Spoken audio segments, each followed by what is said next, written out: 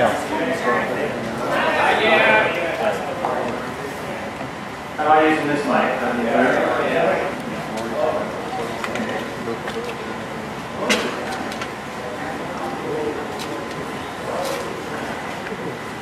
I didn't think we were going to get another Oshkosh, but it looks like we can try. How many campers do we have here? That's what I thought. All the people that have a hotel room are still in it.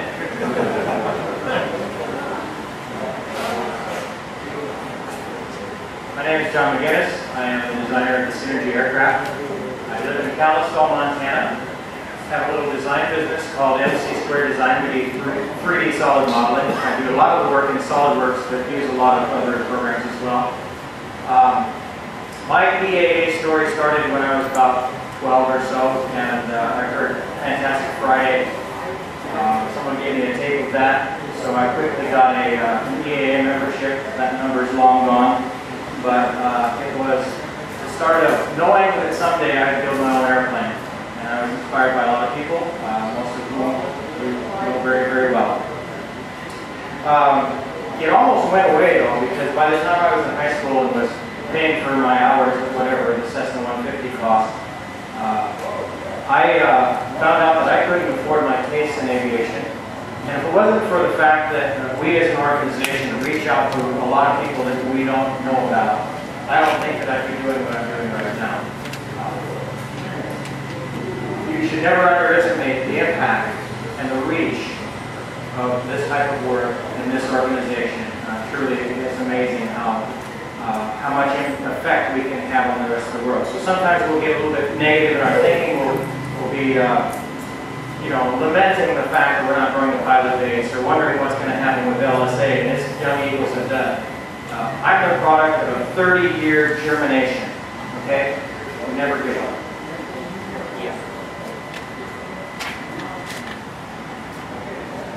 I want to talk a little bit about Synergy. I know that some of you know very little about it, others of you know a great deal about it. Most of what you can learn about Synergy is available online through either the Synergy aircraft website and the links. But more of the stuff that we like to talk about is on Oshkosh 365 that's now archived. We'll be moving new content to the EAA forums. And so I'll encourage all of you to look online. Just Google Synergy aircraft if you want to find out more stuff. But before we talk about the details, and I will have a lot of time for questions and answers, I really want to talk about the bigger question. And that is why bother to do this. It's crazy. I told you I couldn't afford my airplane. I couldn't afford to buy an airplane. I didn't feel like I could even afford to put a few thousand hours into building something, a composite kit like I wanted to. So what did I do instead? Come up with something new. I'm 50,000 hours into that. So it's not like I'm actually saving anything. But the reason why we have to do this sort of thing, it should be obvious to everyone. We have an extreme need to replace 330,000 aging general aviation airplanes. Everyone here knows we don't drive 1967 cars for the most part. We do revere them. We do take care of them. We do preserve them. But they don't offer the value proposition that the general public wants and needs. Our airplanes, we love them, but they don't offer the value proposition that the general aviation public actually needs. We need to fix the broken hub and spoke transportation system, and in order to do that, we need to understand what the problem really is. I don't think that since this is really old information, and we're resurrecting it out of the archives of the 1910s, 1920s, 1930s, that we're as intimately familiar with it as we should be. We don't fly airplanes using effective fluid dynamic techniques. This is a study of the problem. Gabriele and von Karman studied it in 1950, literally. And what they discovered was that most vehicles travel from slow to fast, from light to heavy, on a scale where this is energy use and that's speed. And when they found out that Fighters and airplanes and bombers did okay, and battleships and merchant ships did okay. Railroad cars did okay, and so on. But between 70 and 450 miles per hour, we do not know how to fly. We pay a tremendous penalty for trying to fly with a heavier than air aircraft. When the same information is put into a form that we're more familiar with, used to seeing, this is full power L over D at gross weight versus speed in miles per hour. And here is AirVenture. Okay, you can wander around and you can see all those airplanes, and that's where we're at. But what's possible is actually not the yellow line, it's beyond the yellow line. The yellow line is where we can get with present day technology.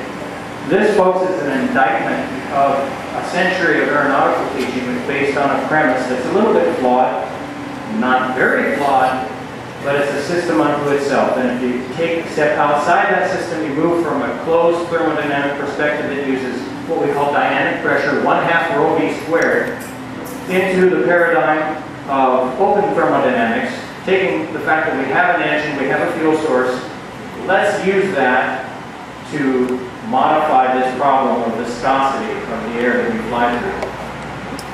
So synergy is really all about flying using the principles of open thermodynamics.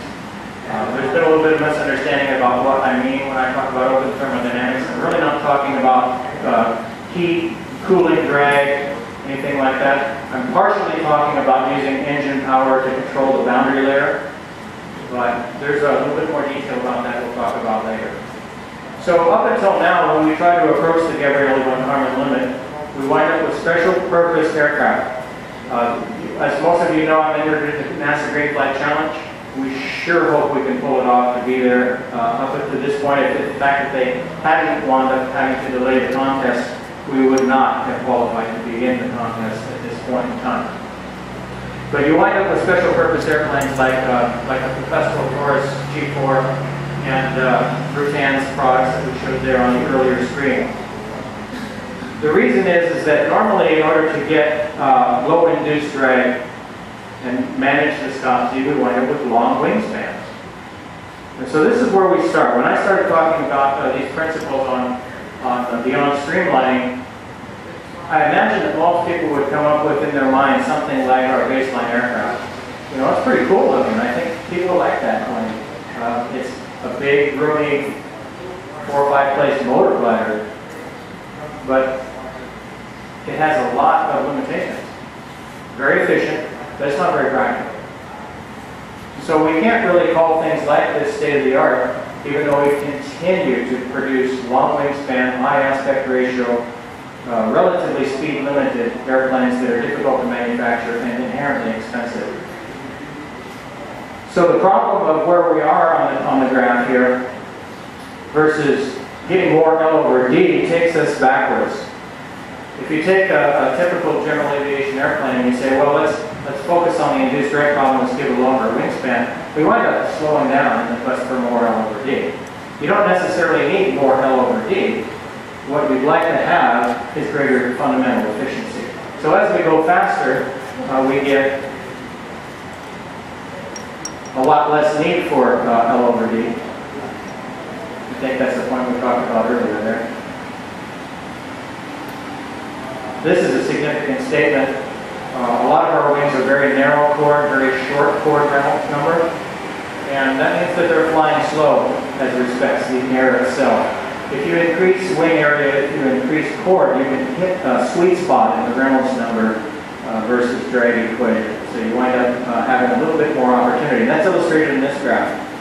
As we go faster with a typical general aviation airplane, we lose our L over D. So why are we doing this? Why are we going for more L over D or more speed instead of going directly at the problem? You have to take aim at both things at the same time. Less induced drag is critically important, but so is managing small-scale viscosity, the boundary layer turbulence that sucks your airplane and sticks you in place. I'm going to plant this thought in your mind just briefly because we'll get to a neat illustration of it here shortly. You can't see the air, so you don't really realize just how sticky it is. It's sticking to your plane. You're just dragging it along. If you flew through a cube that was colored a particular color, and you could see that air, you would just be dragging it along the sky. You'd just be painting a big old stripe across the sky. And of course, we do see this from time to time in our wake vortices. You know, the wake vortices get dragged on for miles and miles and miles. That's what drag actually is. Fluids don't have any drag. D'Alembert proved in 1752 that a perfect fluid has no drag whatsoever. You can fly through at any speed you want to, no drag. But if I introduce viscosity into this equation, if I make it sticky, then you have drag on the small scale, which is the drag of the skin of the airplane, and we have drag on the large scale, which is the wake vortices of the airplane. So in other words, to get to the Gabrieli von Karman limit, we have to go intensely after wake vortices and after skin friction, both at the same time, because it's like the air is ketchup. The air is like ketchup, it sticks to everything. And you throw ketchup on the table, and I take a spatula, and I try and get it off. What am I going to do? Are you following this? Ketchup on the table. Clean it up. Are you going to have anything but a mess? No, your experience tells you it's going to be a mess. That's what your experience tells you. Your experience is wrong. That's truthful about what we fly in airplanes do. Okay? The idea that we have to drag the atmosphere with us is an incorrect assumption, and we need to go after changing that. So here's how we're going to do it. And I'm not saying that synergy is the only way to do this. In fact, I hope it's the first of hundreds of ways to do this. My goal is to propagate this technology and all of its ingredients into as many forms of airplanes as we possibly can, as quickly as we can. But we need to use laminar flow. We have a lot of planes that do, and they use good drag reduction, natural laminar flow, but they do that on the wings. And that's good, but most of the drag comes from the fuselage. So let's go after natural laminar flow on the fuselage. Wake immersed propulsion is a great way to do that. When I say wake immersed propulsion, I'm not meaning a pusher-prop airplane. A pusher-prop airplane is not necessarily very efficient. We haven't delivered on the promise of having the prop in the back. And as I usually do at Oshkosh, I usually present on prop design, get into a big long-winded spiel about this, but